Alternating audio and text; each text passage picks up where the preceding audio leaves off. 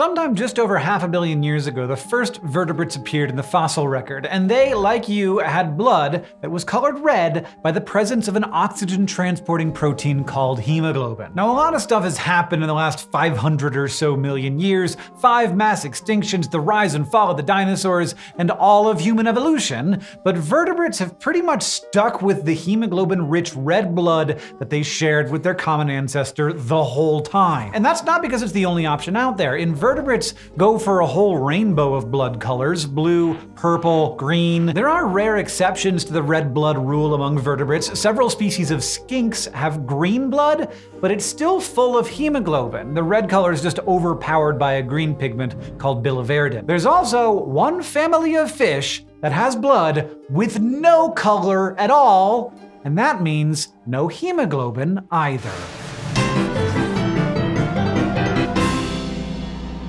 Meet the family of crocodile icefish, also known as Antarctic icefish. There are at least 15 species in this family, almost all of which live in the Southern Ocean around Antarctica. Most icefish species can grow to be more than 55 centimeters long, with the biggest ever found measuring at 75 centimeters in length, which is a lot bigger than most Antarctic fish. They're also naked, and for a fish, that means they just don't have scales. And the Southern Ocean is a great place to live if you're an icefish. The water temperature off the Antarctic Peninsula ranges pretty consistently between about 1.5 degrees Celsius in the summer and negative 1.8 C in the winter. And if you're one of the species that lives near the Ross Ice Shelf, it's a brisk negative 1.9 year-round. The seawater is so cold that it is also almost completely saturated with oxygen, which is part of why icefish can survive there. See, cold water is better than warm water at dissolving oxygen because in warmer water, both the oxygen and the water have more kinetic energy. And as the kinetic energy of the oxygen goes up, its molecules can more easily break away from the attraction of the water molecules and go back to being a gas. So thanks to the marvels of chemistry and physics, the freezing cold water of the Southern Ocean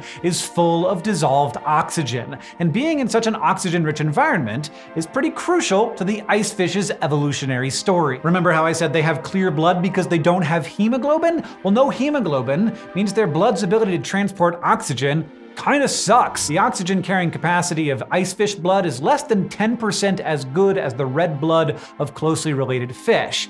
Without hemoglobin to ferry that oxygen around, it's just dissolved in solution in their weird, translucent blood. And that system is only efficient enough to keep these fish going because of the high oxygen content of the frigid waters of the Southern Ocean, along with some physiological adaptations of the icefish themselves that help them compensate. For example, icefish have really big hearts for fish of their body size, and their blood volume is up to 4 times as large as that of other fish in their infraclass. They've also got extra wide capillaries and, unsurprisingly, super low metabolic rates. Their blood is relatively thin and full of antifreeze proteins, and all of these things help them circulate enough blood to oxygenate their tissues and not die. It sounds like icefish have a pretty sweet setup, but here's the thing. At some point, the random genetic mutation that caused the ancestor of these fish to just lose all its hemoglobin should have absolutely meant game over. The only reason it didn't was because it happened to be in the right place at the right time. And for a mutation like this one, the environment is the thing that determines if it's good, bad, or neutral. The icefish isn't the only bizarre beast out there that's dodged this kind of evolutionary bullet either. For example, we humans and our ape, monkey, and tarsier relatives can't make our own vitamin C, unlike most other mammals, because of a different random genetic mutation that happened in our common ancestor around 61 million years ago. But we got all the vitamin C we needed from the fruit in our diets, so things turned out okay. And for the icefish too, a mutation that could have been very bad ended up actually being pretty neutral because of its environment. Between 40 and 20 million years ago, Antarctica became fully separated from South America and Australia, and the cold Antarctic circumpolar current started to swirl around the continent. And this current, the largest wind-driven current in the world, combined with deep oceanic trenches to help isolate the marine life that lived in the Southern Ocean. As things got colder, sometime between 25 and 22 million years ago,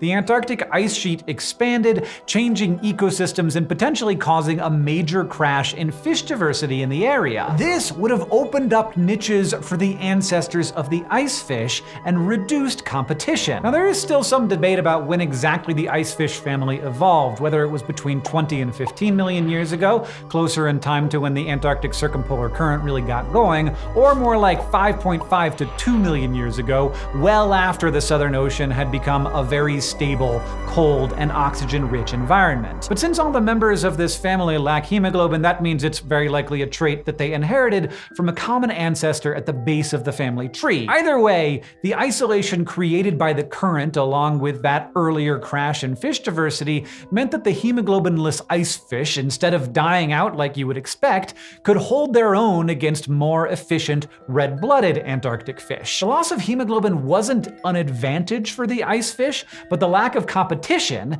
meant it wasn't a disadvantage either. If that same mutation had happened in warmer waters, well, we wouldn't be doing this episode because that individual would probably have died. Instead, they became the common ancestor of at least 15 different successful species. So yes, the icefish is incredibly bizarre in its own way because its blood is so unlike that of any other animal that we know. But it's worth noting and remembering that the forces of evolution and natural selection have acted on them just like they do on us, and just like they did on those first red-blooded vertebrates over 500 million years ago. This month, we're extending the Pin Club subscription window so you can grab your pins in time for the holiday season. The Icefish pin is just exceptionally good. I love it a lot. I can't wait to get mine. You can sign up anytime from November 6th to the 15th to get the cool Icefish and all future Bizarre Beasts pins in your mailbox every month, or give a subscription as a gift to the animal nerd in your life. For the holidays, we're also launching new merch, including these awesome stickers and a tote bag,